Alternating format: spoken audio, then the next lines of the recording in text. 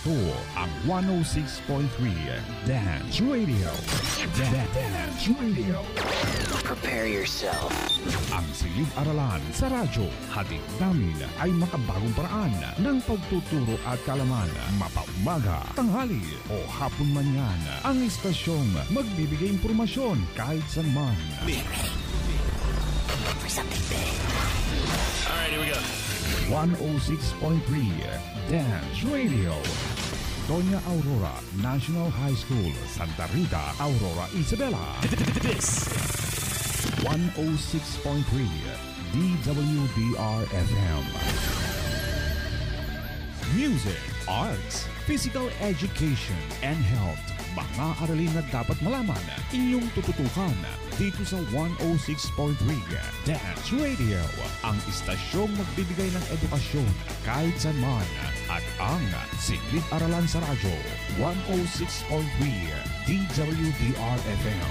Sa MAPEH, learning is amazing! Isang masining na umaga sa ating lahat, lalong-lalo na sa ating mga avid listeners, ang grade 9 learners. Okay, mag-shoutout tayo sapagkat this morning we're going to have a merged component, and that is music and arts education. So, diretso na tayo, Sir MJ and Sir Ibes. Greetings sa aking mga hawak na klase, ang 9 Darwin, 9 Mendel at 9 Pasture. Yan. Mag-attendance na kayo mga anak sa ating chat box, hashtag MAPEQuest. Yes, Sir Dante. I-greet ko lang din ang aking mga klase na 9 Avocado, 9 Calamansi, and 9 Lanzones.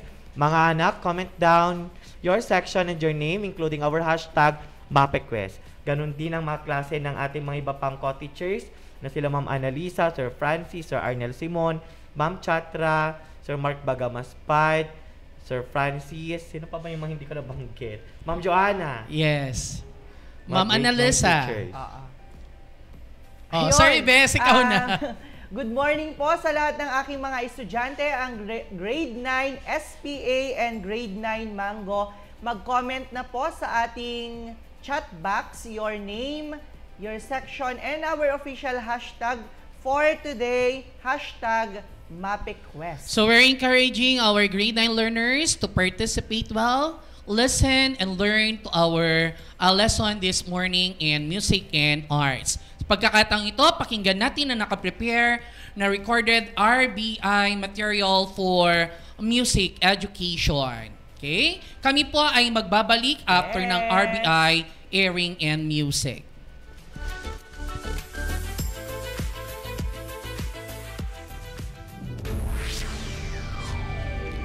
Music, arts, physical education, and health.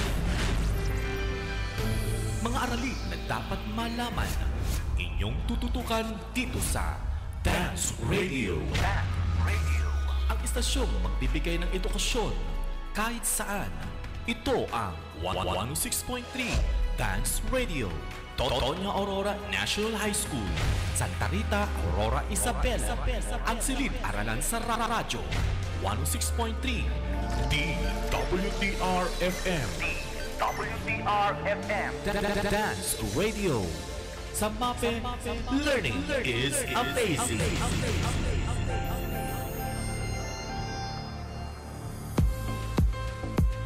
Good day, grade 9 learners. I am glad to be with you in a 30-minute broadcast. I hope that you will enjoy our interesting topic. Please get your writing materials and learning activity sheets so we can start our lesson in Music 9. The learning activity sheets provide you different activities that will help you become familiar with the topics or lessons about the romantic period. Assistance of your parents, siblings, or relatives is encouraged in answering the learning activity sheets, particularly in the activities where you need to perform tasks. Are you ready to start? Yes, Mom. We are ready. Good luck! From the previous lesson in music, you have learned about music of the classical period. What are the topics we have discussed? Ma'am, we have discussed about the performance practice during the classical period. Very good. What more? Ma'am, we also describe the musical elements of given classical period pieces. Precisely. Any more answer? Ma'am, we also listened and talked about the composition of the great composers of the classical period. That is right. In the history of Western music, the term classical refers to the period from 1750 to 1820. What are the elements and characteristics of music during the classical era? Ma'am, the music of the classical era has a lighter and clearer texture. It is mainly homophonic. That is right. What about the melody during classical era? Ma'am, the melody is simple and easy to remember. You are right. How about the dynamics? Ma'am, there is extensive use of dynamics, like phrases are very regular and of the same length.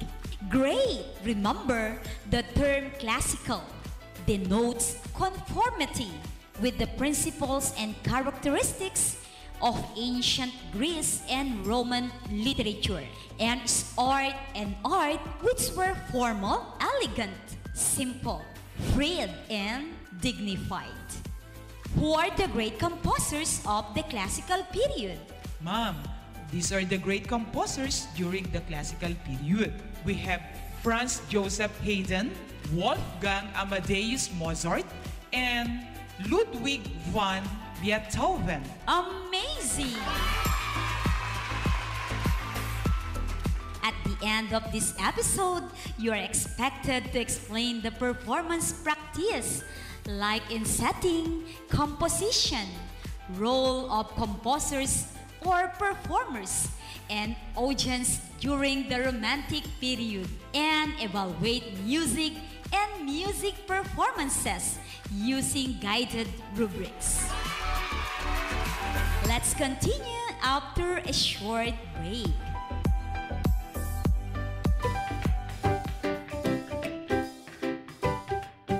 Ano ang pinaka-naalala ninyo tungkol sa ating aralin sa music? Ang pag-awit ng mga katutubong awitin sa iba't ibang lugar sa Pilipinas at sa buong mundo. Tama! Minsan nga, nakakatutuwa ang mga awitin na gumagamit ng iba't ibang lengguwahe. Pero ang saya-saya, di ba? Hindi natin nalilimutan ang mga linya sa mga awitin. Nakatatak ang mga ito sa ating puso. Sitsiritsit, alibangbang, sa laginto, sa lagubang, ang babae sa lansangan, kung gumiri parang tandang. O di ba? Alam na alam ko pa. Sa true, Beshi. Ito naman sa akin. Rasa sayang rasa sayang sayang hey, lihat no na dyaw, rasa sayang sayang Napakanta rin ba kayo habang pinakikinggan ang himig? Hi! Kay sarap namang balikan ang ating mga natutunan. Pinalakas ng musika ang ating mga pandamdam. Inaantig ang ating damdamin at ibinabalik ang mga alaala. Ang musika ay isang katangi-tanging elemento sa mundo na nagbibigay at patuloy na magbibigay kulay sa ating buhay. Isang mensahe mula sa MAPEH Learning Area at ng himpilang ito. Kayo nakikinig sa Music Grade 9. Kasama si Teacher Ninya Jenny Sigil. I'm back! This time, you will listen to a music titled 8,000 Years. 8,000 years, ma'am? Yes, 8,000 years.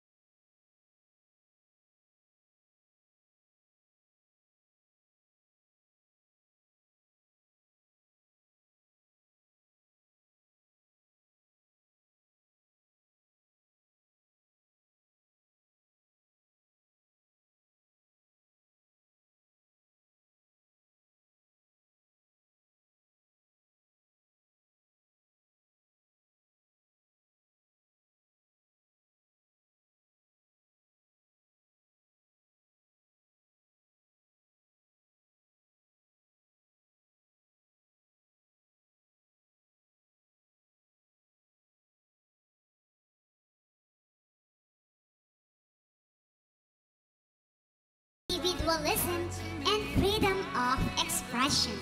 You're right. It belongs to the music of romantic period. Romantic period, ma'am? Correct. Romantic period is described as a cultural movement that stressed emotion, imagination, individualism, and freedom of expression. These characteristics are evident in music, art, and literature of the era. Nationalism was also incorporated in the music of the Romantic period. Would you mind to give example of nationalistic song composition that time? Yes, ma'am. Example of a composition that shows nationalism is the Polonaise of Frederick Chopin. Impressive! Which is a dance composition for piano and is famous in Poland until today. Musical nationalism is the term used to describe art music that was created with the intention to promote nationalism or help inspire patriotic sentiments. What about in our present time? Here in our country, what are some examples of nationalistic songs? Ma'am, these are some example of nationalistic songs.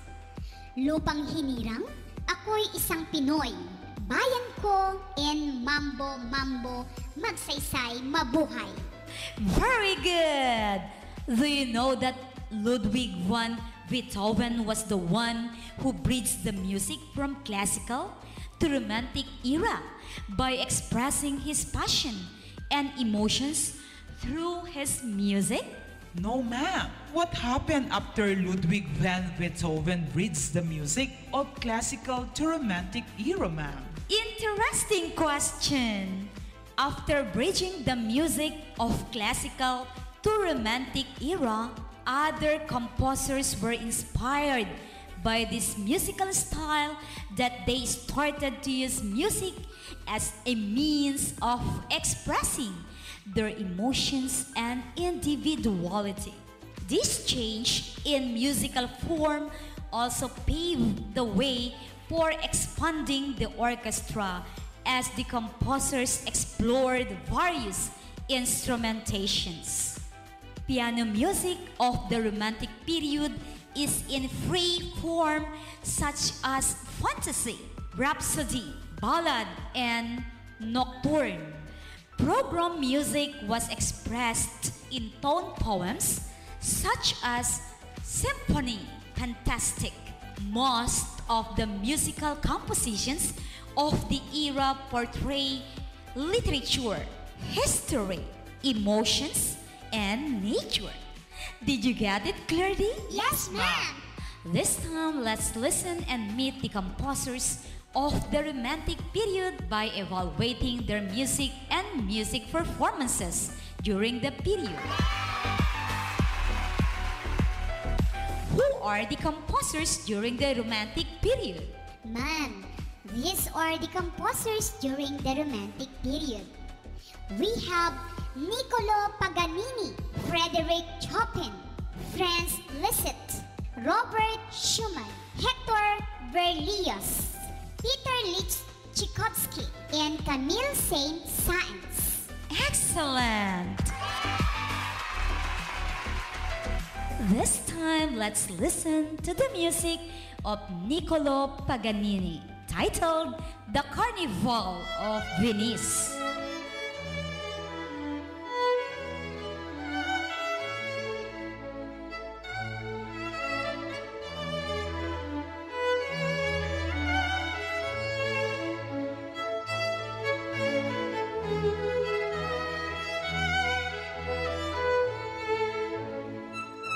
You have just listened to a music titled The Carnival of Venice. The musical skills of Niccolo Paganini started with playing the mandolin at the age of 5. He eventually transferred his training to the violin at the age of 7 with different violin professors in Italy. His violin teachers could not keep up with the progress of his violin skills that he kept on transferring from one violin teacher to another.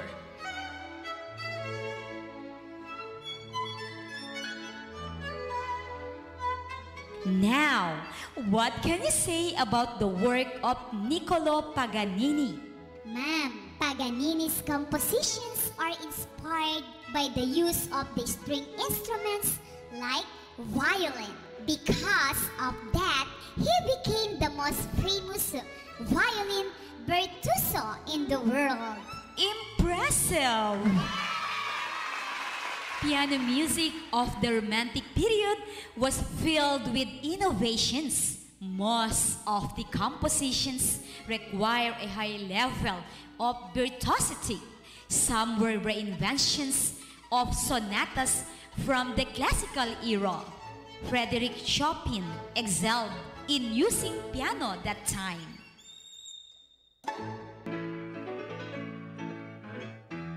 Let's listen to the music of Chopin titled Polonaise. Polonaise, man? Yes, Polonaise.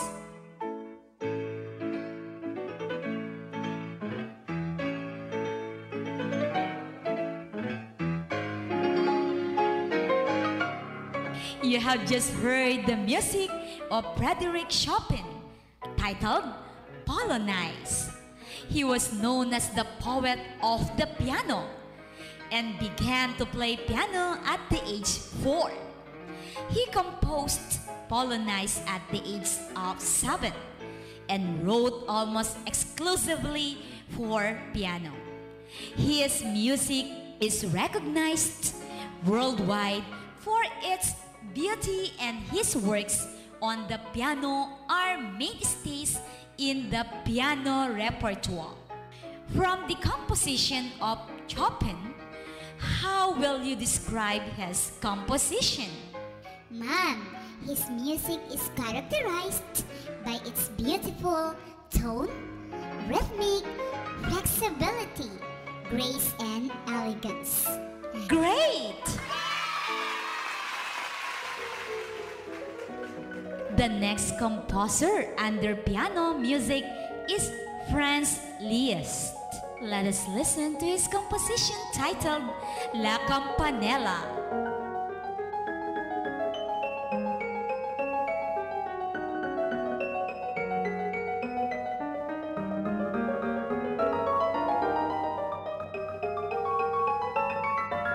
You have just listened to the music titled La Campanella.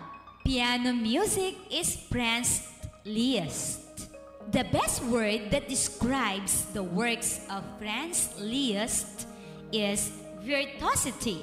He was known as the virtuoso pianist, a composer and the busiest musician during the Romantic era. He displayed remarkable talent at a young age and easily understood sight reading. He was known for his symphonic poems, where he translated great literary works into musical compositions. What are the other compositions of Liszt aside from La Campanella? Ma'am, the other compositions of Liszt are Liebestrom No. 3, Liszt Hungarian Rhapsodies, were originally written for solo piano, but many were arranged for orchestra or other combinations of instruments. Excellent! The next composer under piano music is Robert Schumann. Let's listen to his composition titled Piano Concerto in A Minor, Opus 54.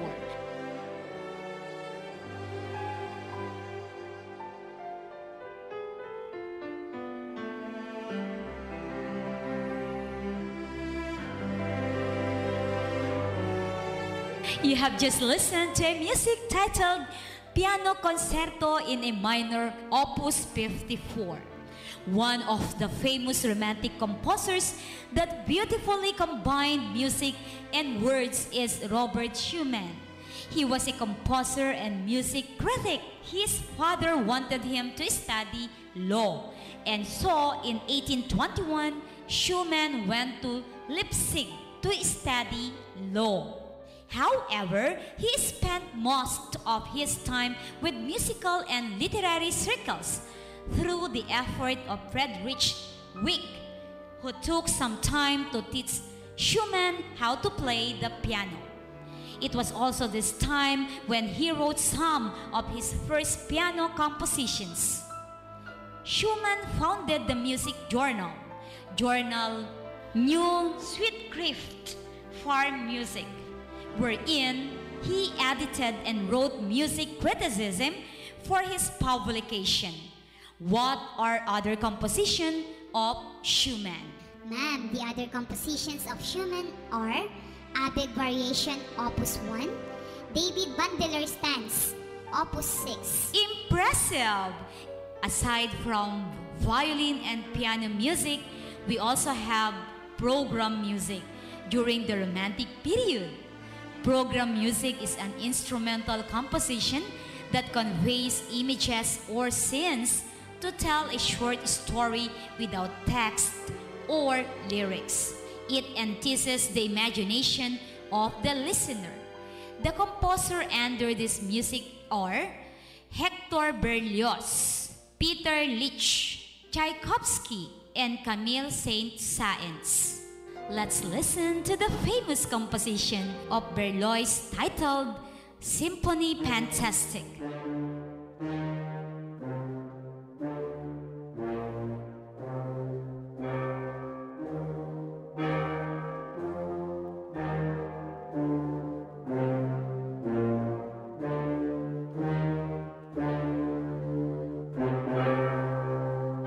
You have just listened to a music titled Symphony Fantastic. Hector Berlioz is a French romantic composer born on December 11, 1803. At this young age, he was learned to play guitar and flute but never became skilled in specific musical instruments. The next program music composer is Peter Lich Tchaikovsky. Let us listen to his composition titled The Nutcracker.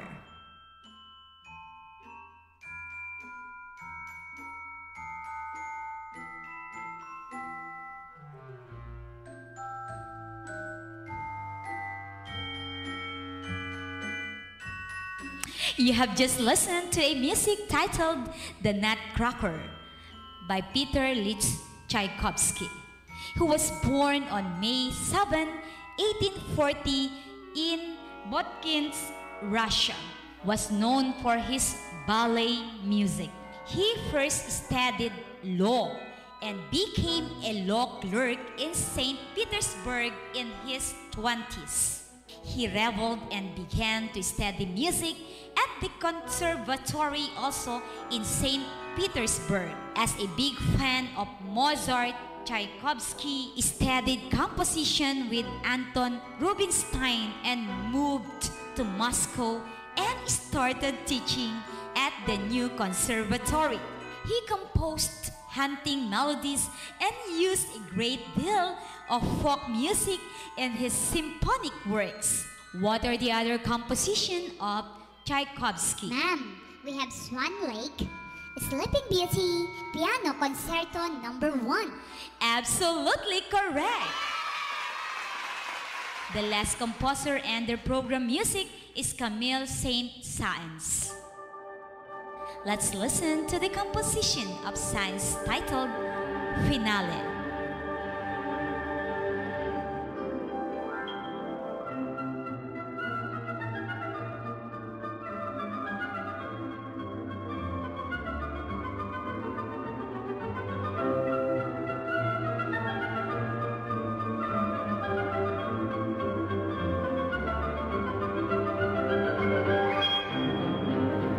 You have just listened to a music titled Finale. Camille Saint-Saëns was known as a talented musician from an early age. He was born in Paris on October 9, 1835, and started his music through the help of his aunt by teaching him piano lesson when he was only 2 years old. He was considered as a composer who creates elegant music, neat, clean, polished, and never excessive. One of these example is this one. This one, man? Yes, this one. As an organist and one of the best pianists of his time, he sat very still at the piano and played gracefully and cool. What are the other compositions of Saëns? Ma'am, Carnival of the Animals, Days Macabre, and his Symphony No. 3. Over 300 works, and usually in all genres. Very good! How do you feel listening to the music of the great composers of the Romantic time? I hope you enjoyed listening to them. Let's continue after a short break. Nangangamba baka magka-COVID? Huwag mag-alala. Narito ang mga tips upang makaiwas sa COVID-19. Una, social distancing.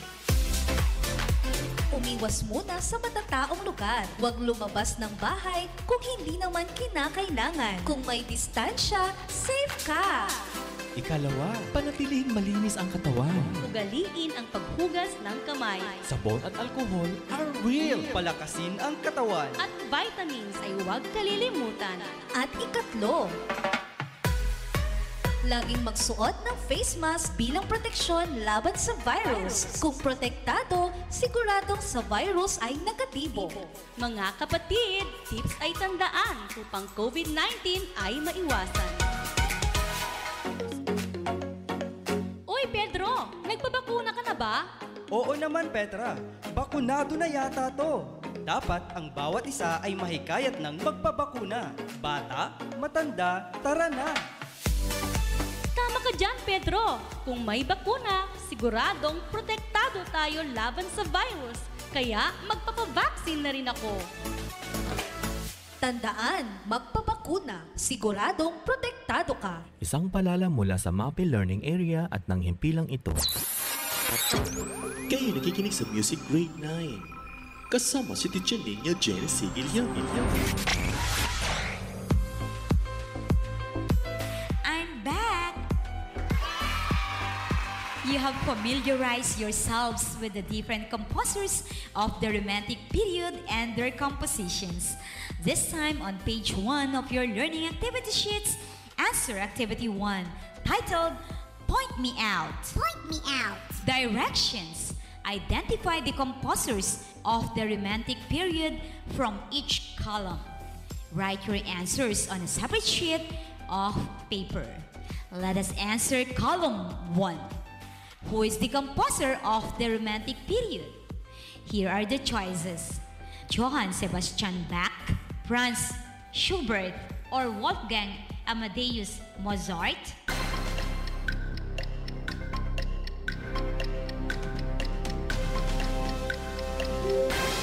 What is your answer? Man, Franz Schubert. Correct! You may continue answering the remaining items in your most convenient time after the broadcast. Let's continue answering the activities. On page 2, activity 2, titled Draw the Music. Draw the music. Directions. Listen to the recording of Hector Berlioz' Symphony Fantastic and draw your own interpretation on a separate sheet of paper. Write a short evaluation of your drawing and be guided with the rubrics presented on page 2. Let us move on to the next activity, activity 3, titled Express That Emotion. Express that emotion. Directions. Express what you feel by creating a two-stanza musical composition. You can use any language or dialect in writing your musical composition. The criteria for assessment presented on page 2. Do all the activity in your most convenient time after the broadcast. Let us summarize your learning today. What have you learned from this lesson? Ma'am, I learned that music of the Romantic period is described as a cultural movement that stresses emotion, imagination, individualism, and freedom of expression. These characteristics are evident in music, art, and literature of the era. Great! What more? Man, I learned that Ludwig van Beethoven bridged the music from classical to romantic era by expressing his passion and emotions through his music. Impressive answer! Any additional learnings? I learned about the great composers and their compositions like Niccolo Paganini, Frédéric Chopin, Franz Liszt, Robert Schumann, Hector Berlioz, Peter Liszt Tchaikovsky, and Camille Saint-Saëns. Amazing! For your next activity on page 2, answer the reflection part. Directions. Complete the following unfinished sentences. Do this activity in your most convenient time after the broadcast. That's all for today, my dear learners. I hope you have learned a lot from our discussion. Do not forget to message your respective MAPEH teachers through their mobile phones or messenger chats if you have questions. I would like to acknowledge the teachers behind this RBI lesson. Teacher Dante and Hulaton, our script writer. Teacher Annalisa B. Versosa, our content editor. Teacher Beverly L. Ramirez, our language editor. Teacher Arnel V. Lagasca, our technical specialist. And our overall quality assurance team, Ma'am Jacqueline L. Partible, Head Teacher 3 of the Filipino Learning Area. Sir Ferdinand G. Del Rosario, Head Teacher 3 of ESP Learning Area.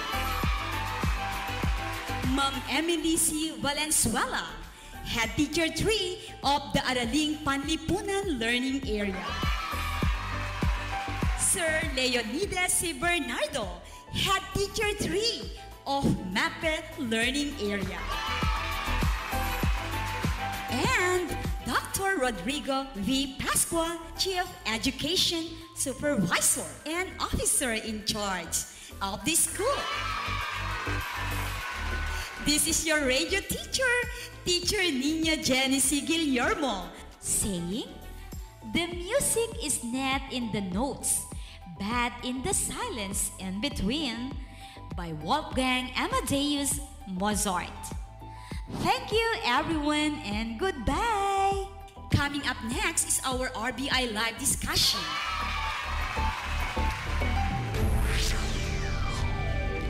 Music, arts, physical education, and health.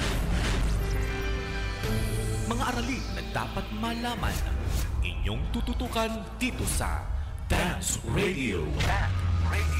Ang istasyong magbibigay ng edukasyon kahit saan. Ito ang 106.3 Dance Radio. Totonia Aurora National High School, Santa Rita, Aurora, Isabela. Ang silid-aralan sa radyo. 106.3 DWDR-FM. Dance Radio. Sa MAPEH, learning is amazing.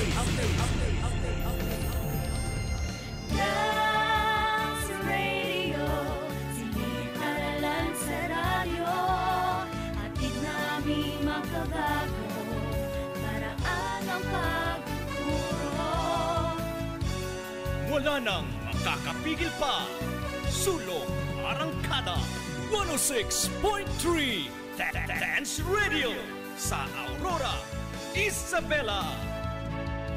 Edukasyo'y susulong, basta na magtulong-tulong, sulong edukalidad. Dance Radio, learning is amazing.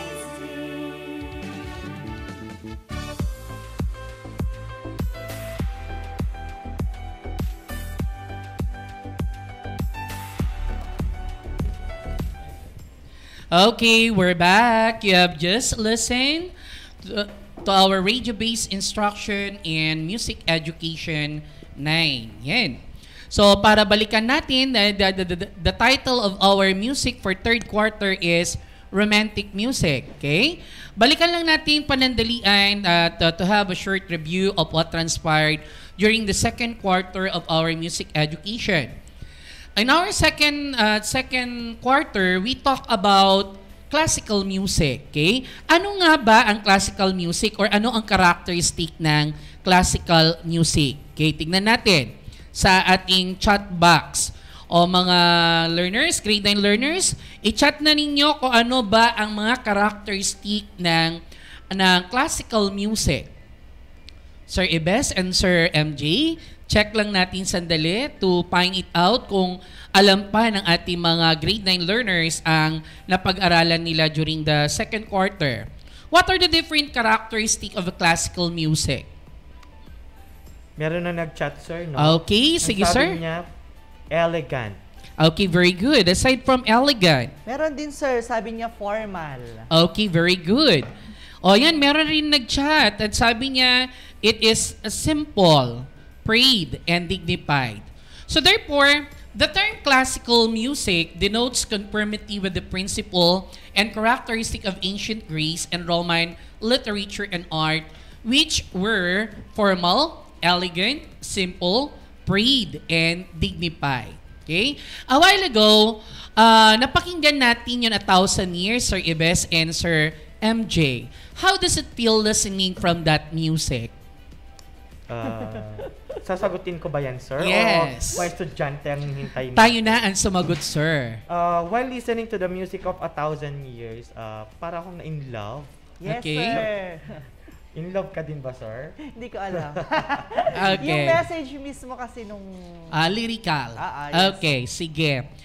It's something to do with our emotion. What about sa ating mga grade 9 learners? How does it feel listening from that music 1,000 years? Ayan. Mag-chat na kayo sa ating chat box and later on, babasahin namin yan mga yan after the airing. Okay. Now, ano nga ba ang romantic music, Sir MJ? That is our main topic for our third quarter music. Simulan na natin. Yes, pag sinabi nating romantic music, it's described as a cultural movement that stress emotion, imagination, individualism, and freedom of expression. So yun po ang meaning ng romantic period, stressing emotion and freedom of expression. Okay. Sige, Sir MJ, thank you very much for defining what is romantic music. Now, palalimin natin kung ano nga ba ang romantic music out of giving the different characteristic of a romantic music. Sir Ibes? Okay, so, what are the characteristics? Meron tayo nito. First is use of extreme expressions and emotions. Check yan. Number 2, a freedom in composing. Hindi na siya limited sa sacred music, hindi na lang siya pang church. Next, expansion of the orchestra. Nanggaling yan sa classical, ngayon pinaganda ng romantic period. Emphasis on lyrical melodies. O, yan yung sinasabi mo kanina. Yes, sir. And then, love, nature, religion, and nationalism are its main theme. Ayan, Sir Ives. Ayan, hopefully nakuha ng ating mga learners ang different characteristic na ganun pala ang ating tawag dito, ang romantic music. Palalinin pa natin lalo, Sir MJ, out of the different features ng romantic music. Yes, sir. So, umpisahan natin yan sa nationalism. So composers use materials from their history of their native country to highlight their culture. So may mga kanta sila na about nationalism. Dito sa atin, sir. Lupang Hinirang. Lupang Hinirang. Ang Bayan Ko. Yes. Yan. Next, exoticism uses influences from foreign lands in their composition. We have also harmony and melody.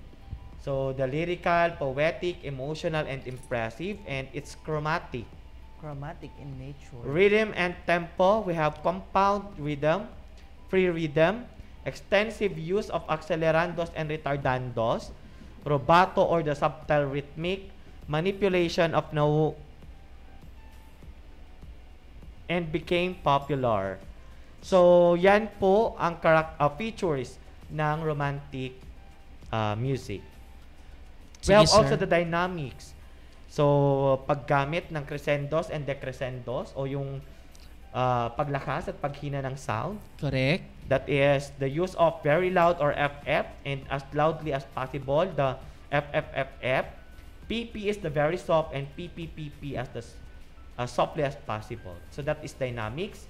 And then, pagdating sa texture, ma-feel natin magkakaiba ang mood and emotions.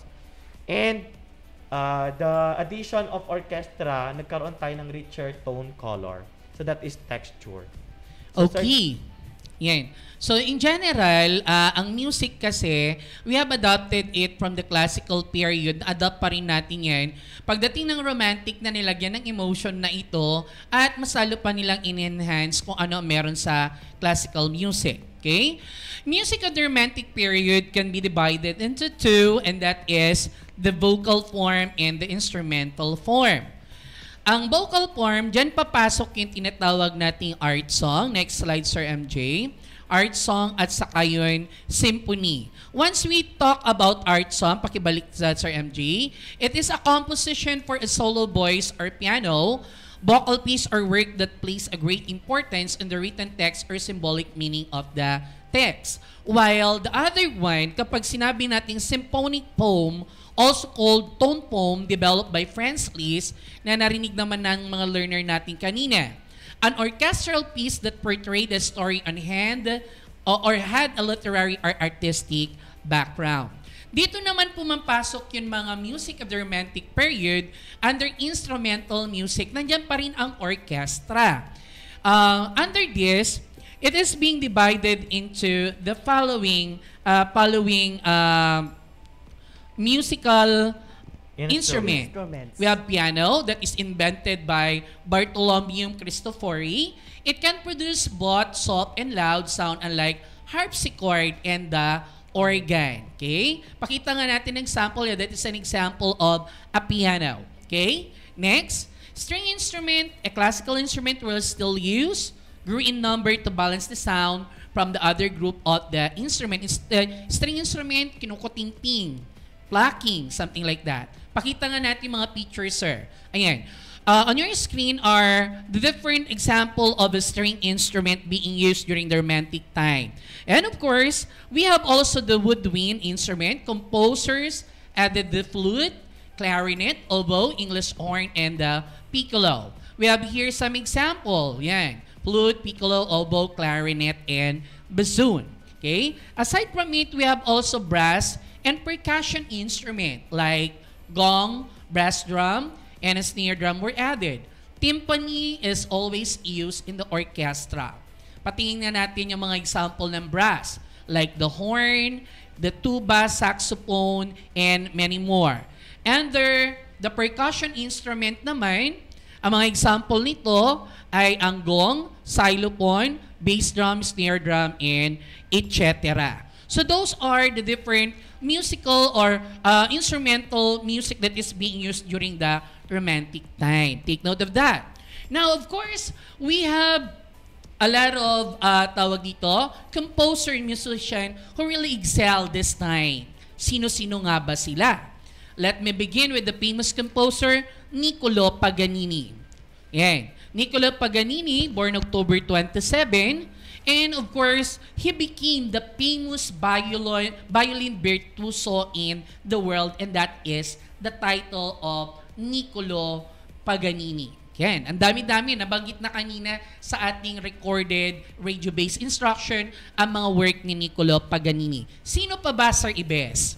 Aside from Paganini, we have also Frédéric Chopin. He is known as the poet of the piano, was considered world-renowned pianist and composer. So marami din siyang mga composition, narinig natin yan kanina sa ating radio-based instruction. Tama, Sir MJ? Yes, and we have also Franz Liszt. So si Franz Liszt naman, dinedicate niya ang sarili niya sa mga piano music. So people consider him as a generous composer. Bakit siya tinawag na generous composer? Kasi sinishare niya yung kanyang oras at kanyang money sa mga orphans, victims of disaster, and taught music to many students for free. So yung mga kanyang composition, narinig din po natin yan kanina sa RBI. Yes, Sir Dante? And of course, sir, in addition, we have Robert Schumann. Okay?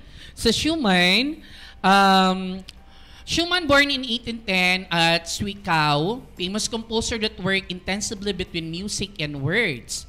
Was a composer and considered himself as the heir to the original creative tradition of Beethoven and Schubert. So therefore, he has been influenced by Beethoven and Schubert the way na mag-create siya ng kanyang composition. In 1834, founded Music Journal where he edited and wrote numerous work for his publication. Okay?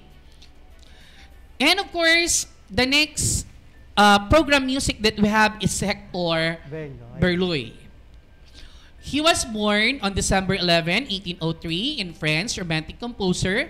At young age, he learned to play guitar and flute. Of course, napakinggan ng ating mga learner ang tungkol sa Symphony Fantastic, which composed of first, second movement, third movement, fourth movement, and the fifth movement. Take note, grade 9 learners, dito maglalaro ang inyong performance task, activity 2 and activity 3 that is to be explained later on by Sir Ibes and Sir MJ kung ano ang gagawin niyo out of Symphony Fantastic. Hector Berlioz really exemplified a lot of things in this composition, Symphony Fantastic. Sir Ibes, we move on to the Russian composer. Okay, so we have here Peter Ilyich Tchaikovsky. Ayan, si Tchaikovsky nakikita natin sa screen kung ano yung itsura niya. Born on May 7, 1840, ay magkasunod lang kami. Was known for his ballet music. Yun naman ang ano ni Tchaikovsky, ballet music. Ang alam ko siya ata sa Nutcracker eh. Nutcracker, yeah, he's the one. Yeah, na kung saan ginagamit talaga yung music niya. Yes, sir, sa mga Ballerina, yung cartoon na napanood ko this morning. He continued his music career in New York and conducted his works and experienced deal of fame. O, yan po yung mga ano niya, mga composition ni Peter Tchaikovsky. Romeo and Juliet, Swan Lake, Sleeping Beauty, and Nutcracker. Yes, we have also another composer. We have Camille Saint-Saëns. He is born on October 9, 1835 at Paris. At age 2 years old, sir, he started music and played piano. Napakagaling naman. At the age 3, nagko-compose na siya ng piano piece. Diyos ko naman. So, ang maririnig mo sa kanyang mga composition, elegante, malinis, at super polished. So, this time, he is an organist and the best pianist. So, ito yung kanyang mga gawa. So, madami yan. Yung kanyang famous work, Carnival of the Animals. Yan, of course. Sir MJ and Sir Ibes, bakit ba kailangan nating pag-aralan ang romantic music? Okay? Kung tutusin, 18th centuries pa yan, ang tagal-tagal na yan. Okay? Let's try to enlighten our grade 9 learners. Why do we need to impart to them their composition or the music of the romantic music, romantic period? Sir Ibes? First reason why it is very important is that composers broaden the scope of emotional content. Yung sabi nga natin kanina, sir, the start of romantic and sa transition ng classical tsaka sa romantic kasi, hindi na lang sila nag-focus sa sacred music. Lumabas na yung mga composition nila, kaya lumabas na ang music na mga secular. Yeah. Hindi, dati kasi limited, very Yes, limited. sir. Ngayon, broadened na siya. They exemplified it up. Sir MJ? Number 2, we have composers move away from the tightly controlled formal compositions of the Enlightenment period. Instead, music appealed to the hearts and souls of their listeners. The music also celebrated freedom, dignity, and the triumph of the human spirit. So, ito na yung mga ibang features ng kanilang romantic music.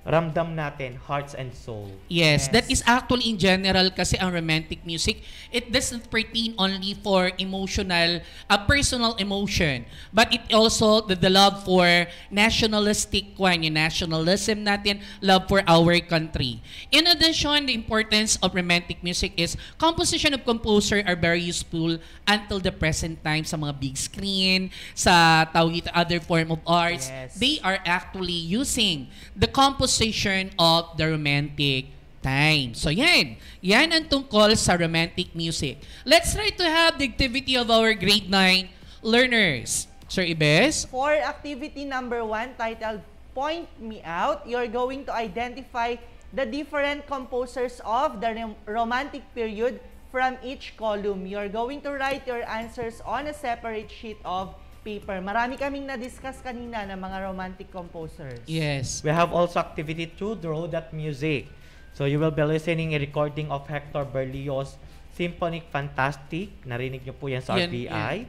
And draw your own interpretation on a separate sheet of paper. Write a short evaluation of your drawing and be guided with the rubrics.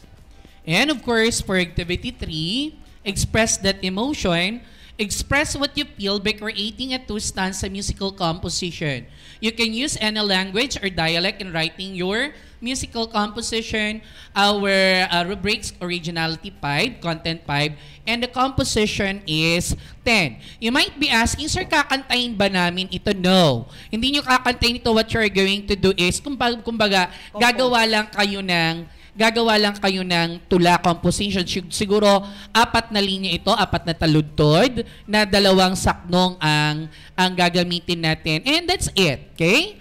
So, parang 2 magiging performance activity ng ating learner for music, and that is yung activity 2 and activity 3. Am I correct, Sir MJ and Sir Ibes? Yes, sir. Ayan. If you have question in regards to the different activities that you are going to perform for the 3rd quarter in music, you just PM your teachers for more explanation on this. So that is our music education for grade 9 for the 3rd quarter. Yes, sir. Ngayon naman, napag-aralan natin ang meaning Yes. ng romantic, music, Yes. characteristics, Yes. features, And of course, composers. the different composers na, and of course, in addition is the importance of their composition in our present time. Ngayon naman, dumako tayo sa airing ng ating Arts Education 9 for 3rd quarter. And it will focus to neoclassicism and romanticism. Continue listening and learning. Magbabalik kami after the airing.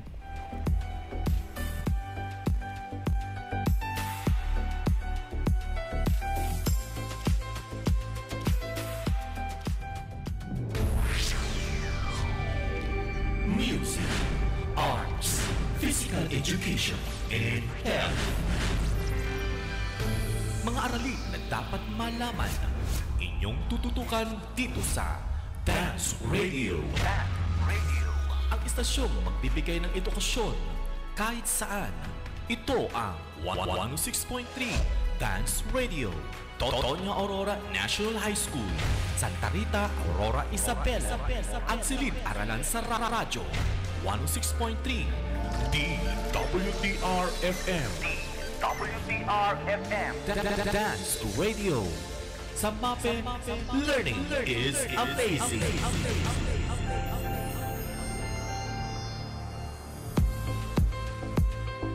Good day, grade 9 learners! I am glad to be with you in a 30-minute broadcast. I hope you will be enjoying your interesting topic.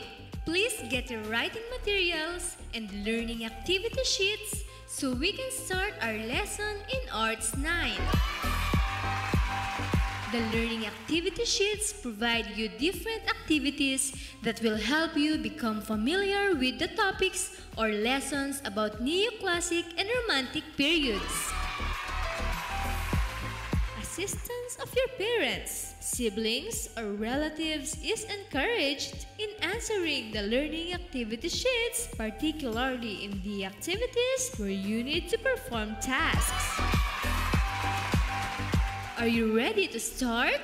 Yes, ma'am. Good luck! From the previous lesson in arts, you have learned about the arts of Baroque and Renaissance period. What are the major differences of the two periods or era? Ma'am, Renaissance comes from the word renaître, which means rebirth, while Baroque was derived from the Portuguese word barroco, which means irregularly shaped pearl or stone. Very good! I really loved the way you differentiated. How about the characteristics when it comes to their artworks? Ma'am, characteristics of Renaissance period are as follows. Showed individual people instead of groups, fewer church painting, classic Roman and Greek influence, depicted the nature or outdoors, focused on defined and precise human anatomy, linear perspective, realism, and depth. Great! How about from the Baroque period? Ma'am, characteristics of Baroque period tries to draw the viewer in to participate in the scene. Depictions feel physically and psychologically real, extravagant settings and ornamentation, dramatic use of color, dramatic contrasts between light and dark or shadow, and images are direct, obvious, and dramatic. Very good! We should not also forget the amazing artists during these eras. Who were the significant artists during Renaissance and Baroque art period? Ma'am, the great artists of Renaissance period were Michelangelo, Leonardo, Raphael, and Donatello. On the other hand, the great artists of Baroque period were Caravaggio, Bernini, Rubens, Rembrandt, and Velasquez. Amazing! These artists from Renaissance and Baroque periods were valued for their skill rather than their intellect or creativity. Am I understood? Yes, ma'am. Very good!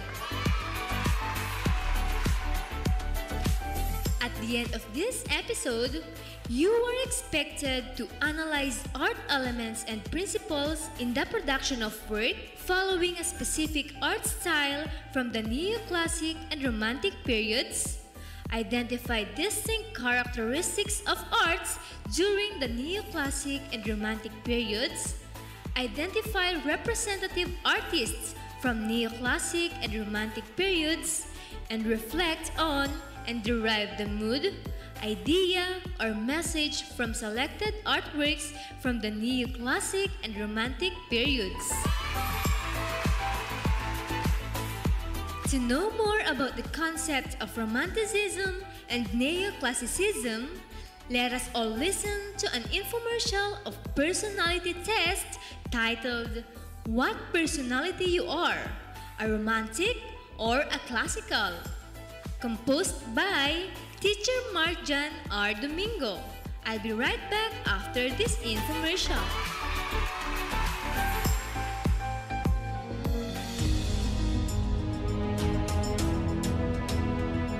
What personality you are? A romantic or a classical? What personality you are? A romantic or a classical? The words romantic and classical usefully bring into focus important themes in our personalities.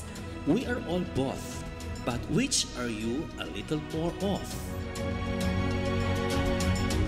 Intuition for romantic versus analysis for classical.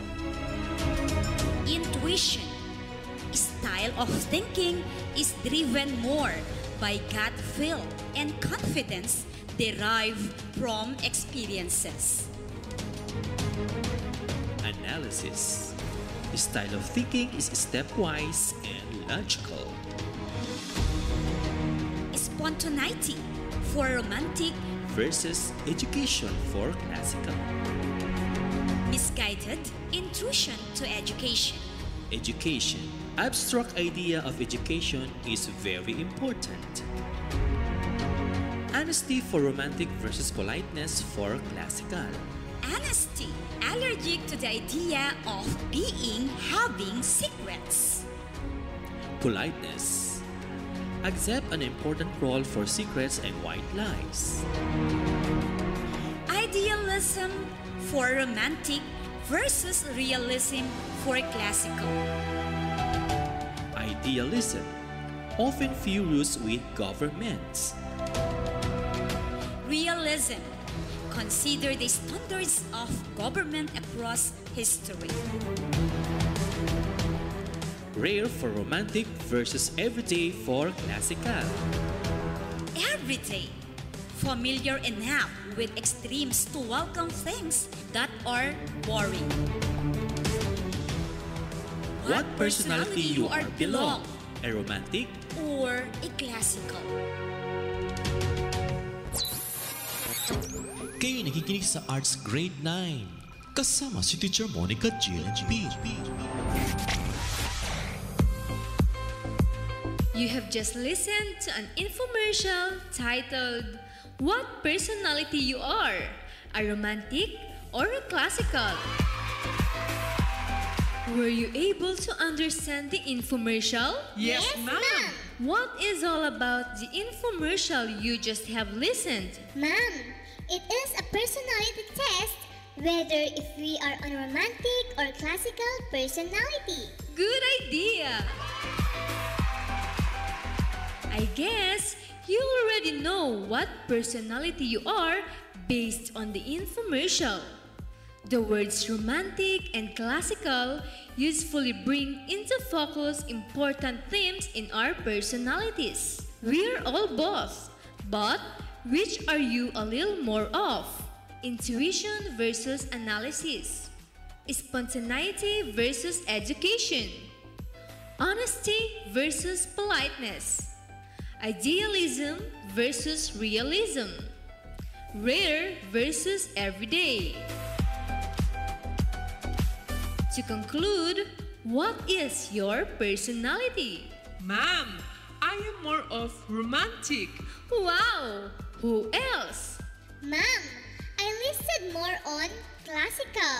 Whatever your personality is, what is more important is that you were able to distinguish your themes of personality within yourselves. This time, let's discuss the major period of arts, the Romanticism and the Neoclassicism. What is the time frame of Romanticism and Neoclassicism? Ma'am, the time frame of Neoclassicism is 1780 to 1840, while Romanticism is 1800 to 1810. Very good! Neoclassicism and Romanticism were the movements after the Rococo period that flourished across Western Europe and the United States, which spanned approximately from the late 18th to the 19th centuries. This time, let us deepen more our understanding about Neoclassicism and Romanticism. I'll be right back after this short infomercial.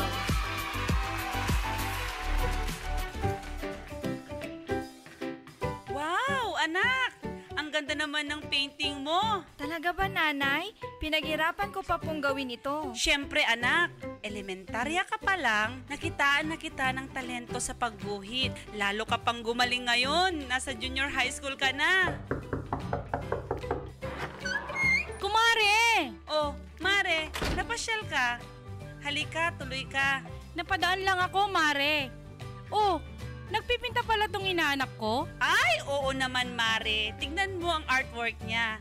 Nakaka-amaze, di ba? Aba, kitang-kitang pagiging creative ng inaanak ko ah. Napakaganda at napakagaling mo naman. Ipagpatuloy mo yan. Saan pa ba magmamana yan?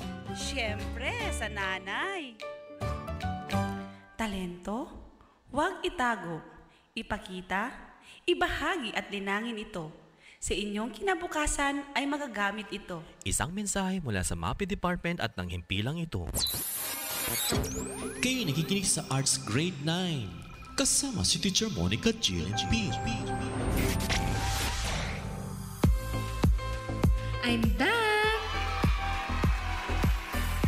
Today, I will share with you the 7 things we need to know about neoclassicism.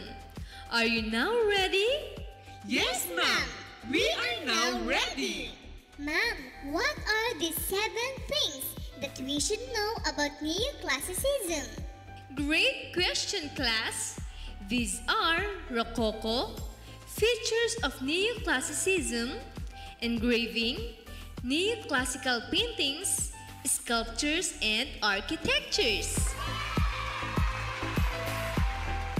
Neoclassicism evolved at 1780 to 1840. The word neoclassic came from the Greek word neos, meaning new, and the Latin word classicus, which is familiar in meaning to the English phrase first class.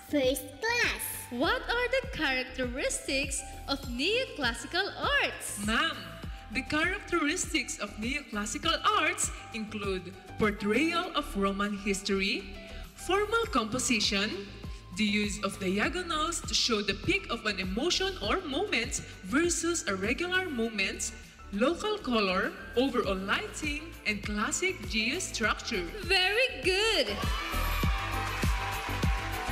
Aside from those, neoclassical arts include a concentration on Greek and Roman mythology and history for subjects, a prioritization of the heroic male nude, bright primary colors in painting, and highly polished marble in sculpture. Let us talk about the neoclassical artists with their famous artworks. First, the neoclassical paintings. What are the subjects of their paintings? Ma'am, more on Greek and Roman history. Yes, absolutely correct. Neoclassical artists embraced the ideals of order and moderation in which artistic interpretations of classic Greek and Roman history were restored to realistic portrayals. First on the list, we have Jacques Louis David. Wow! Jacques Louis David! What were his famous artworks? Ma'am, his famous artworks were The Death of Marat, Napoleon Crossing the Alps, and Oath of the Horatii. You enumerated it well. Very good. Second on the list, we have Jean-Auguste Dominique Ingres. Jean-Auguste Dominique Ingres? Yes. What were his famous artworks? Ma'am, his famous artworks were The Apotheosis of Homer and Portrait of Napoleon on the Imperial Throne. Wow! I like your answer.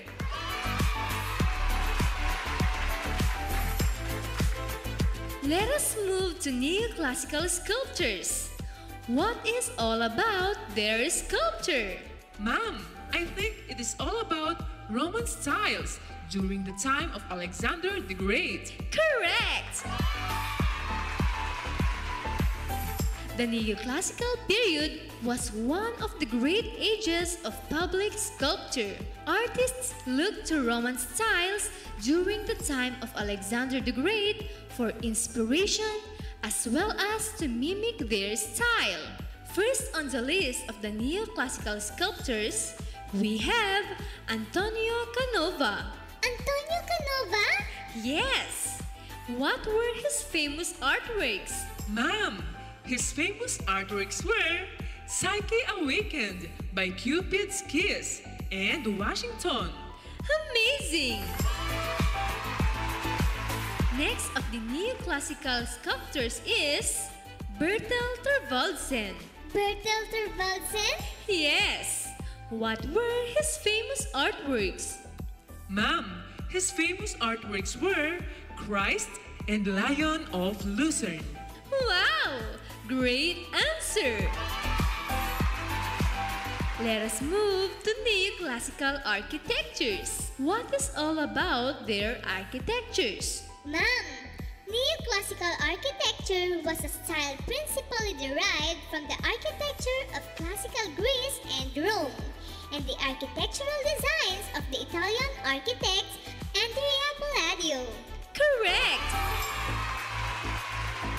What are the three types of neoclassical architecture? Ma'am, there are three types of neoclassical architecture: the temple style, Palladian style, and classical block style. Correct! What is temple style? Ma'am, temple style building design was based on an ancient temple. Correct! Most famous temple style buildings of the neoclassical age were Pantheon in Paris by Jacques-Germain Soufflat, British Museum in London by Robert Smirk, and La Madeleine de Paris by Pierre-Alexandre Vignon. How about Palladian style? Ma'am, Palladian buildings were based on Andrea Palladio's style of villa construction. Great! Palladian style have vertical supports within a balustrade known as balusters or spindles. It is also a classical method of crowning a building that has a flat or low-lying roof. Most famous Palladian style buildings were White House and the United States Capitol by Robert Adam. How about classical block style? Ma'am, classical block style features a rectangular or square plan with a flat roof and an exterior rich in classical detail. Correct! Classical block aesthetic, also known as Beaux-Arts style, since it was developed principally by the French École des Beaux-Arts, or also known as School of Fine Arts. Most famous classical block style buildings were Library of Saint Genevieve by Henry Labrouste, Paris Opera House by Charles Garnier, New York Public Library by Carrier and Hastings Architectural Firm, and Boston Public Library by Charles Follen Machen. If there are 7 features of neoclassicism, there are 7 interesting facts we need to know about Romanticism. What are these 7 interesting facts, ma'am? These are: El Tres de Mayo 1808 is an icon, natural disasters were a common subject, Back to Eden, fantasy also played a role, animals were also a focal point, it was high drama, and French Romanticism was led by Eugene Delacroix. Romanticism was a movement in which the artists of neoclassical period sought to break the new ground in the expression of emotion, both subtle and stormy. What are the characteristics of Romantic period of arts? Characteristics of Romanticism show the height of action, emotional extremes, celebrated nature as out of control, dramatic compositions, and heightened sensation or life and death moments, ma'am. Very good! Aside from those, Romantic art focused on emotions, feelings, and moods of all kinds, including spirituality, imagination, mystery, and fervor. The subject matter varied widely including landscapes, religion, revolution, and peaceful beauty. Let us talk about the romantic artists with their famous artworks. First, the romantic paintings. What are the subjects of their paintings? Ma'am, more on landscapes, portraits, and figures. Yes, absolutely correct. The paintings of the Romantic period gave more emphasis on emotion. Artists expressed as much feeling and passion as it could be on a canvas. First on the list, we have Jean-Louis Theodore Géricault. Jean-Louis Theodore Géricault? Yes! What were his famous artworks? Ma'am, his famous artworks were The Raft of the Medusa, Charging Cheshire, and Insane Women. Very good! Second on the list, we have Eugene Delacroix. Eugene Delacroix? Yes. What was his famous artworks? Ma'am, his famous artwork was Liberty Leading the People. Wow! Very good! Third on the list, we have Francisco Goya. Francisco Goya? Yes. What was his famous artworks? Ma'am, his famous artworks were the 3rd of May, Saturn devouring his son, and the burial of Sardine. Wow! I like your answer! Fourth on the list, we have Theodore Rousseau. Theodore Rousseau? Yes. What was his famous artworks? Ma'am, his famous artworks were Dirt Line Fisher and Landscape with a Plowman. Great! And last, we have Jean-Baptiste Camille Corot. Jean-Baptiste Camille Corot? Yes! What was his famous artworks? Ma'am, his famous artworks were the Church of Maricel, near Beauvais, and Le Repos Sauce Le Soul. Wow! I like your answer! Let us move to romantic sculptures. What is all about their sculpture? Ma'am, I think it is all about human anatomy. Correct! Aside from human anatomy, romantic sculpture can be divided into works that concern about the human world and those that concern the natural world. First on the list of the romantic sculptors, we have Francois Rude. Francois Rude? Yes! What were his famous artworks?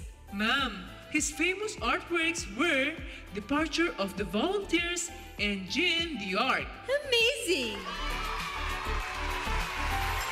Next of the romantic sculptors is Antoine Louis Berry. Antoine Louis Berry? Yes! What were his famous artworks? Ma'am, his famous artworks were Hercules sitting on a bull and Theseus slaying the Minotaur. Wow! Great answer! Let us move to Gothic Revival Architecture or Neo-Gothic. What is all about their architectures? Ma'am, Neo-Gothic buildings were featured castellation. Correct! Many of Neo-Gothic buildings feature castellation in which the walls and towers are crenellated in imitation of medieval castles. Architects who used Neo-Gothic style were Charles Barry, the Westminster Palace, and James Renwick of St. Patrick's Cathedral, New York.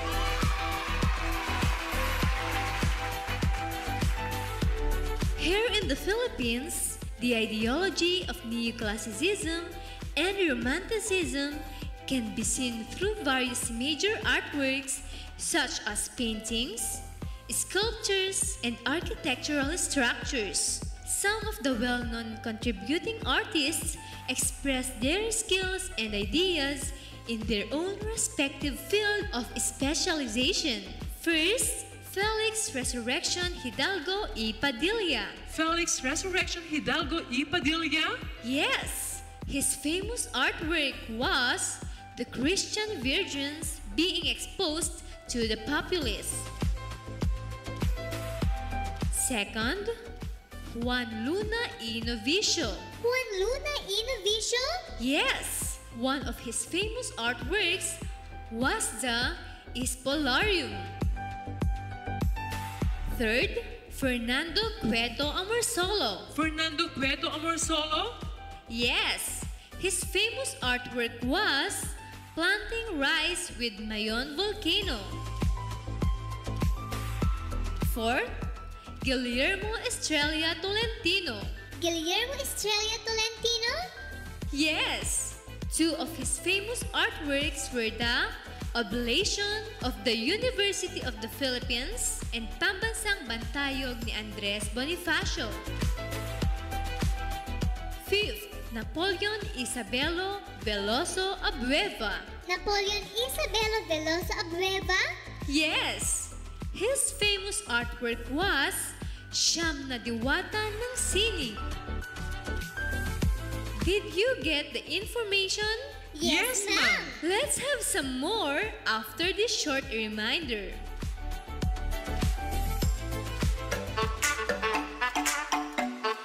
Nangangamba baka magka-COVID?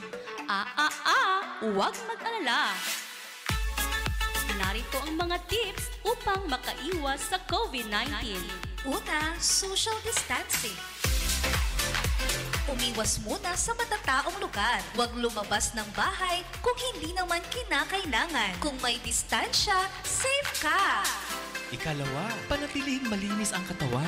Ugaliin ang paghugas ng kamay. Sabon at alkohol are real. Palakasin ang katawan. At vitamins ay huwag kalilimutan.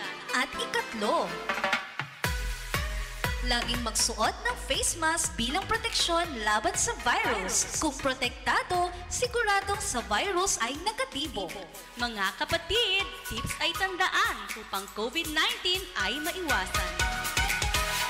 Isang paalala mula sa Doña Aurora National High School at ng himpilang ito. Kayo nakikinig sa Arts Grade 9 kasama si Teacher Monica G&B. I'm back! You have familiarized yourselves with the background of neoclassical and romantic period of arts. Let's start answering the activities. On page 2 of your learning activity sheets, activity 1 titled Identify Me. Identify me. Directions. Identify which historical period each artwork belongs to. Write your answers on a separate sheet of paper. Let us answer number 1. Liberty leading the people.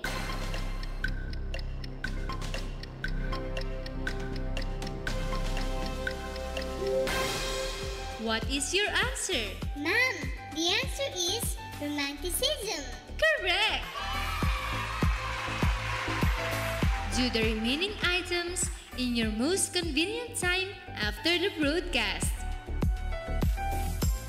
Let us answer activity 2 titled Tell Me. Tell me. Directions. Identify the artworks from neoclassic and romantic period. Explain the characteristics of the given artworks by answering the guide questions from the table. Write your answers on a separate sheet of paper. For your activity 3, titled Up to Date. Up to date. Directions. Draw or paint an artwork in the style of neoclassicism or romanticism. Give a title and a short description about your work. Be guided with the materials and criteria for evaluation on pages 3 to 4 of your learning activity sheet. You may work on this activity in your most convenient time. Let us summarize your learning today. What have you learned from our lesson? Ma'am, neoclassicism and romanticism evolved during 1740 to 1850. Correct! What else? Ma'am, art forms of the neoclassic period were produced in the late 18th century. These artworks are influenced by ancient Greece and ancient Rome. I like your answer. Another answer. Ma'am, some of the famous artists of the neoclassic period are Jean-Auguste Dominique Ingres, Jacques Louis David, and many more. Very good. Another answer. Ma'am, romanticism is highly contrasted with neoclassicism. Correct. Another learnings? Ma'am, these are the famous artists during the Romanticism: Eugene Delacroix, Francisco Goya, Francois Rude, and many more. Very good.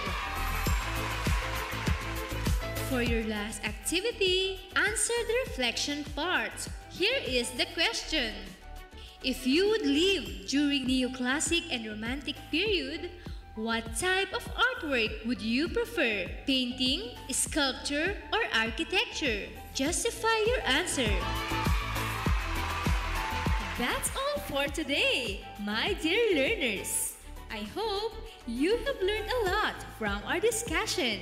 Do not forget to message your respective MAPEH teachers through their mobile phones or messenger chats if you have questions. I would like to acknowledge the teachers behind this RBI lesson. Teacher Mark John R. Domingo, our script writer. Teacher Dante N. Hulaton, our content editor. Teacher Beverly L. Ramirez, our language editor.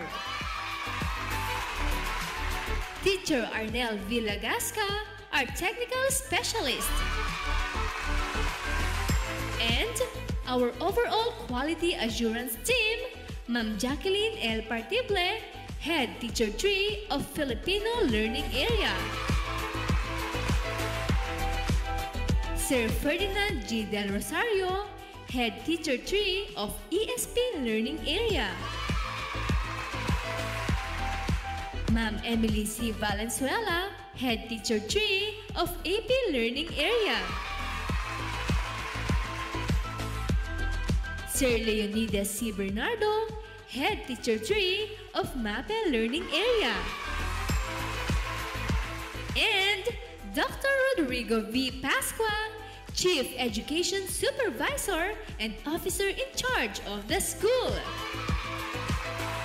This is your radio teacher, Teacher Monica G. Limpin, saying, don't let what you cannot do interfere with what you can do. Thank you everyone and goodbye! Coming up next is our RBI live discussion.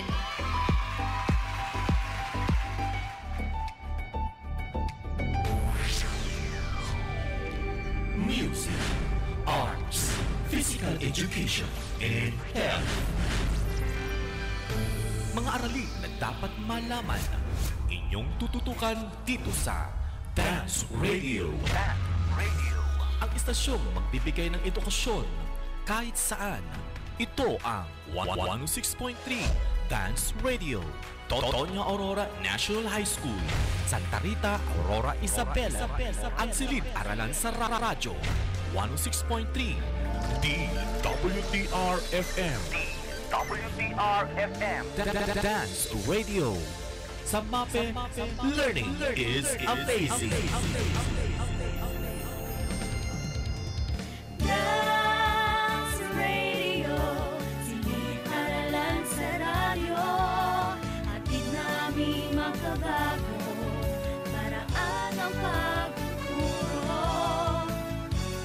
Wala nang makakapigil pa. Sulong Arangkada 106.3 Dance Radio sa Aurora, Isabela. Edukasyo'y susulong, basta na magtulong-tulong, sulong edukalidad. Dance Radio, learning is amazing.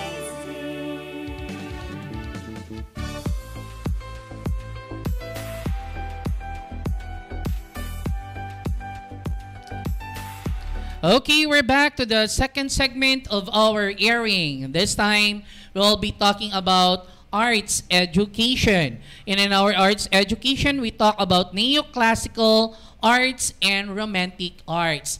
Huwag na tayong magpatumpik-tumpik, Sir MJ and Sir Ibes, because we have a very limited time to discuss what is all about neoclassical and romantic arts. Let's begin, Sir MJ. Yes, sir. So let's start with neoclassicism. During 1780s to 1840s. So saan ba nang galing tong salitang to? Galing sa Greek word neos meaning new and the Latin word classicus which is a similar meaning to the English phrase first class. So the Western movement in decorative and visual arts was called neoclassicism. So let's start with the characteristics. Ano nga ba ang characteristics ng neoclassical? First, portrayal of the Roman history, formal composition, the use of diagonals to show the peak of an emotion or moment, local color, overall lighting, and classic geostructure. So, makikita nyo sa kanilang artwork, yung mga portrayal ng Roman history. Yung mga, Alexander the Great, that is Roman history. So, let's start with classical painting. Okay, so neoclassical artists embrace the ideals of order and moderation in which artistic interpretation of classic Greek and Roman history were restored to realistic portrayals. Alam naman natin yung mga grade 9 learners natin, alam pa nila yung Roman and Greeks. Natatandaan pa nila yung mga yan. So, sino yung mga artists natin under this neoclassical painting? First is Jacques-Louis David. Ano yung mga kanyang ginawa? We have the Death of Marat, Napoleon crossing the Alps. We have also John August Dominic Ingres. So, ano yung mga ginawa niya? We have portrait of Napoleon on the imperial throne. Take note paintings tong mga itong mga ginawa nila, pero parang totoo. The apotheosis of Homer. Ayun lang. Ayan. So, yun yung mga paintings, Sir Ibes. This time, let's take up neoclassical sculpture. Ano nga naman ang sculpture? Ang sculpture is 3D, di ba? The neoclassical period was one of the great age of public sculpture. Artists looked to Romanist style during the time of Alexander the Great for inspiration as well as to mimic their style. Okay? Actually, ito yung mga artists under sculpture. By the way, ang sculpture that time is for public viewing. Unlike before, hindi siya for public viewing. Ang una dito is Antonio Canova, who is from Italy. Ano nga ba yung mga work ng Antonio Canova? Let's try to see it. Psyche, Awakened by the Cupid Kiss is one of the masterpieces of Canova. Aside from it, we have also Washington, the President of the United States of America. Another artist under sculpture, we have Bertel Thorvaldsen of Denmark.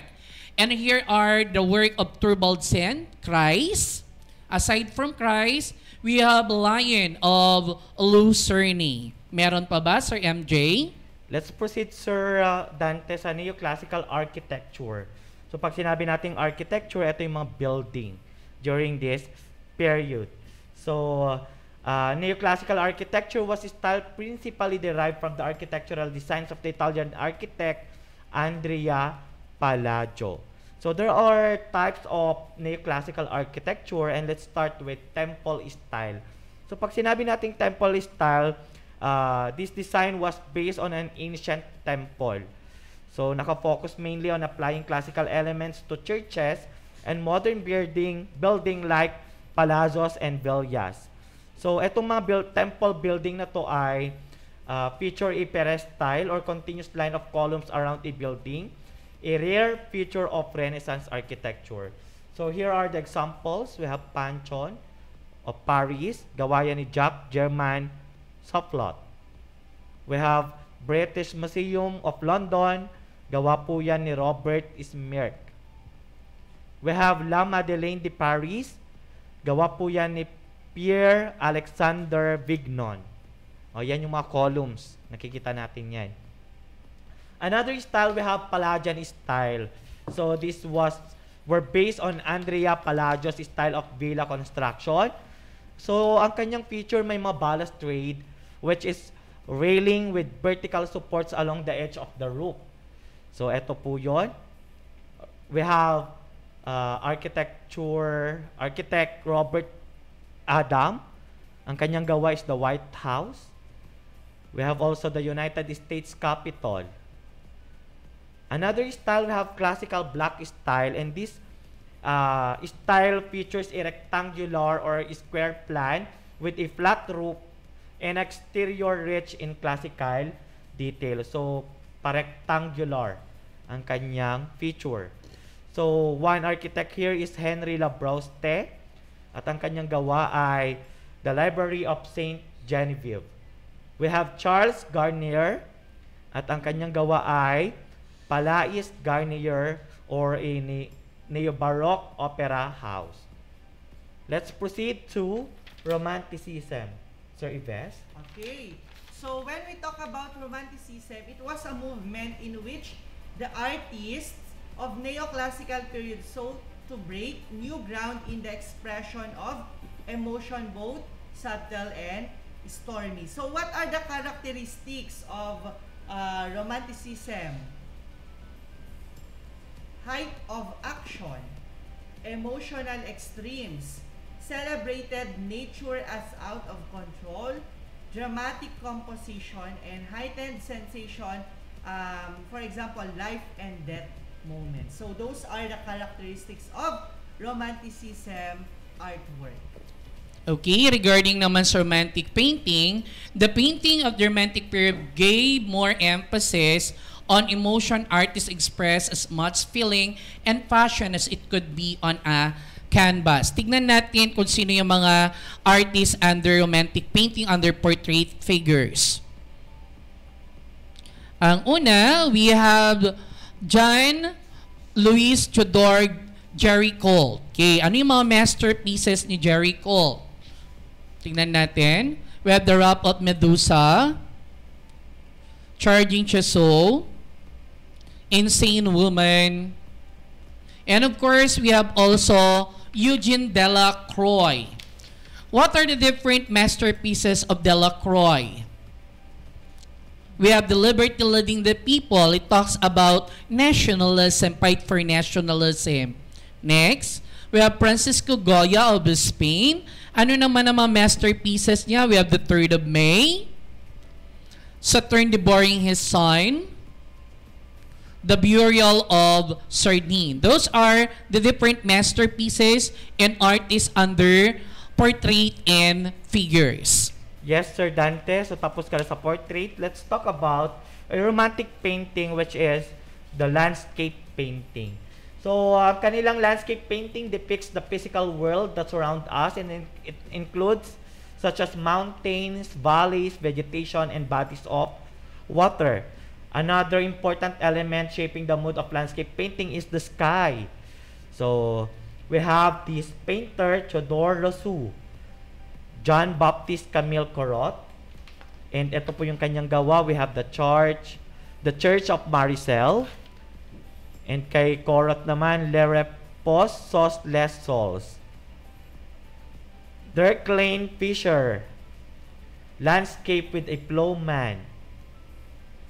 We have also Francois Rude. So, ang kanyang gawa ay Departure of the Volunteers, Jeanne d'Arc. We have also Antoine Louis Barrier, Ang kanyang gawa, Hercules sitting on a bull. Ito sir, mga sculpture na to sir, di ba? Yes. We have also Theseus slaying the Minotaur. And let's proceed to Gothic Revival Architect. Ayan, bago na yan. Let's move on to the next period, the Gothic Revival Architecture. So ano nga ba yung mga anong ibig sabihin nito? Gothic Revival, also referred to as Victorian Gothic or Neo-Gothic, is an architectural movement that began in the late 1740s in England. Many of the Gothic buildings feature castellation in which the walls and towers are crenellated in imitation of medieval castles. So example here is the Strawberry Hill in London, but sabi doon it was restored already. Okay, then an artist is Charles Barry, was the name behind Britain's foremost Gothic Revival monument, the Westminster Palace. Meron ba? Wala. Hindi natin na ano yung picture niya. Then we have also James Renwick, American work, the St. Patrick's Cathedral in New York. Ito yung Westminster. Yung Westminster Palace in London. Yan pala yun. Then we have also the St. Patrick's Cathedral. Mga yan. Okay.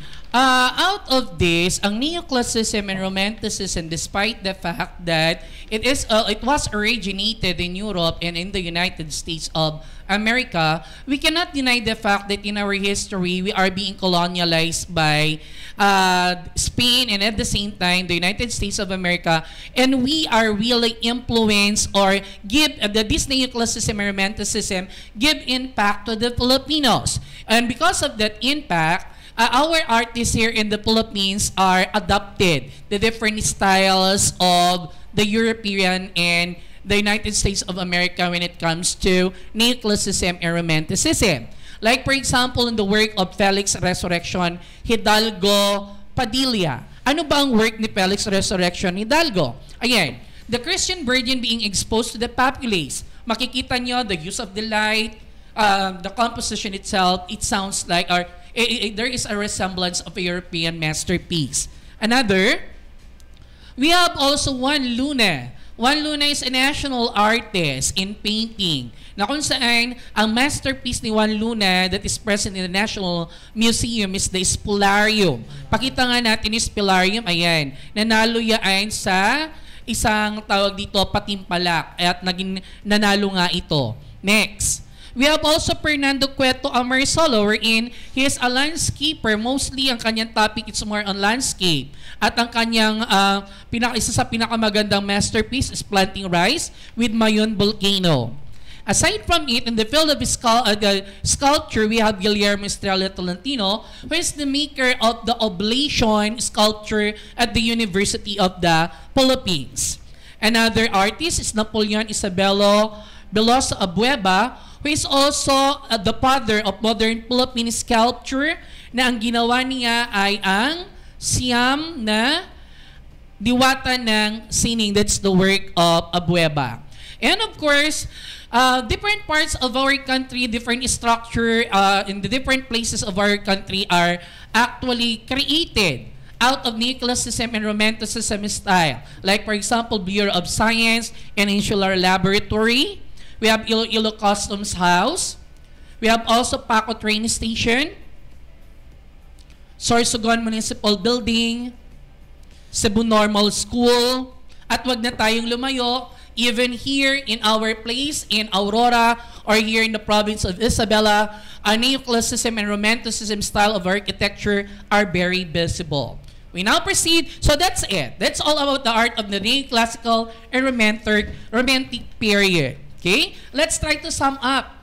Okay, so to sum up, we talk about Neoclassical and Romantic period and their characteristic. What more, Sir MJ? Yes, sir. Napag-aralan din natin ng mga iba't ibang artists in the field of architecture, paintings, sculpture, Ayan, Sir Dante. And of course, their masterpieces. We now proceed to the run-through of our activity. Sir MJ? Activity 1, identify me directions. Identify which historical period each artwork belongs to. Write your answers on a separate sheet of paper. Sir Ibes? Activity number 2, titled Tell Me. You're going to identify the artworks from neoclassic and the romantic period. You're going to explain the different characteristics of the given artworks by answering the guide questions from the table. And for activity 3, up to date. We are talking about neoclassicism and we are talking about romanticism. And one of the characteristics of neoclassicism and romanticism focus on landscape. And then of course, grade 9, for your arts, your performance task that you're going to work is photography. And on that photography, your main topic will focus life on the farm. Okay, life on the farm, na kung saan this is in relation to the activity of the MAPEH Club wherein, what's the title title, Sir MJ? MAPEH Club Photography Fest 2022. Ayan. So, photography po kasi nag-drawing na po kayo sa music kanina. This time, ang performance task ninyo will be photography. Okay? Sasubmit nyo yan. And take note, siguro ito ang uunahin ng ating mga grade 9 na i-submit your photography output because generally, the submission of your output or the deadline submission of your performance task will be on Friday to your respective MAPEH teacher. I hope it is clear to all of you.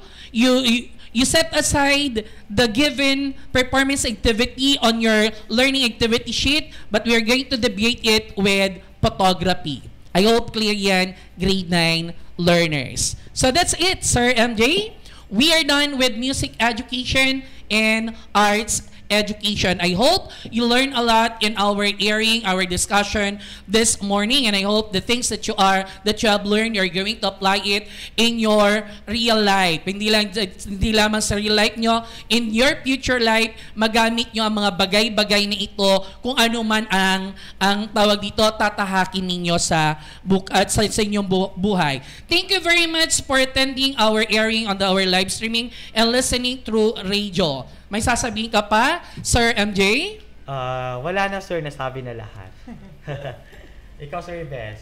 Ayun, magpasa nung performance Yan. na... Magpasa ng performance task ninyo, lalo na sa photography until Friday. Yan. So, dyan na po nagtatapos ang ating airing ng ating Music Education 9 at Arts Education 9. Magkita-kita pa tayo next week sa isa na namang mas magandang episode na hinanda ni Sir Ibes para sa ating lahat. Festival na festival tayo next week. Bigyan na natin sila ng clue. Yan, festival na festival tayo. Muli, maraming salamat sa inyong pagdalo sa ating airing. Ako si Sir Dante. At ako po si Sir MJ.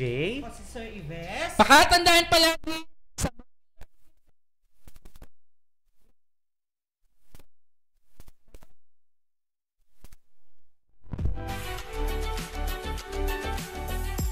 music, arts, physical education, and health. Mga aralin na dapat malaman, inyong tututukan dito sa 106.3 Dance Radio, ang istasyong nagbibigay ng edukasyon kahit saan man, at ang silid-aralan sa radyo, 106.3 DWDR FM. Sa MAPEH, learning is amazing!